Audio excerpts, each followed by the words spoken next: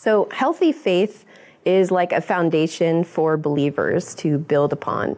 People that have faith who experience trauma have a safe place to rest in God while they get healing. And the Bible is filled with beautiful scripture that talks about God being with us in difficult times or God being with us through darkness. And I always encourage my Christian clients to find those passages that really speak to them and pray them over themselves. One of my favorite ones is Isaiah 54. God, I believe you when you say that no weapon formed against me will succeed. Help me to believe that more. Another one I love to use is the Beatitudes from Matthew 5. Pick the one that speaks to you and say, God, I believed you when you said that blessed are the brokenhearted, for they will see God.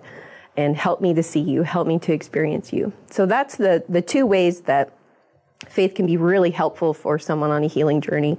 It's like a refuge and a safe place to retreat to, whereas no one in the world may know exactly how painful your experience is. God does. So if you've experienced a traumatic event and you're experiencing difficulty in your life as a relation to that event, so it's affecting you emotionally or physically or mentally, you're having difficulty with work or sleep or relationships, and it's outside of 90 days from the event, it's definitely time to tag in a mental health counselor to help you process the trauma that you've experienced.